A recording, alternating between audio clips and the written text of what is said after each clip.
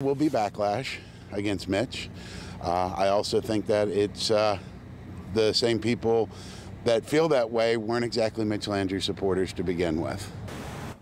This evening, we're taking a look at how the debate over the removal of Confederate-era monuments in New Orleans could affect the political legacy of Mayor Mitch Landrieu.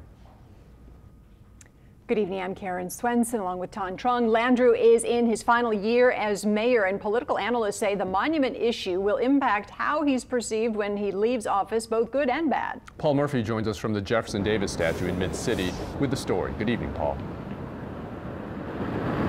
Good evening, Ton, Karen. Pro-monument supporters are keeping a vigil here at the Jefferson Davis statue. As you can see, they are set up on the corner here, waving their Confederate flags and some anti-Mitch Landrieu signs. On the other side of the street, you can see there are about a half a dozen or more NOPD officers set up guarding the monument, which is surrounded by 4 large city trucks.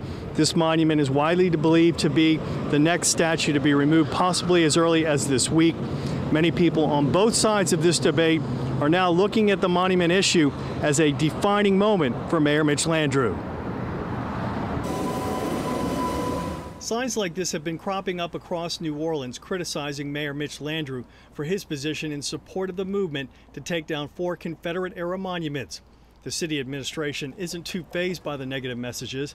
The mayor's communications director told us Mayor Landrieu is tackling tough issues. Signs aren't one of them. Political pollster Ron Fauché says the monument debate, although this late in Landrieu's second term as mayor, does complicate his political legacy. He came into office on a wave of great popularity, and a lot of it was based on bringing the city together, on bridging the gaps. And now it seems that the city is very divided. New Orleans voters give Landrieu mixed reviews. I haven't always supported everything that Mitch has done as mayor, but I do wholeheartedly support this. It's not the greatest reflection in the world that he'd have ever had.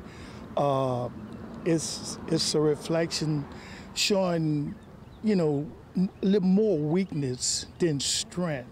I like Mitch, and I think he's going to be fine.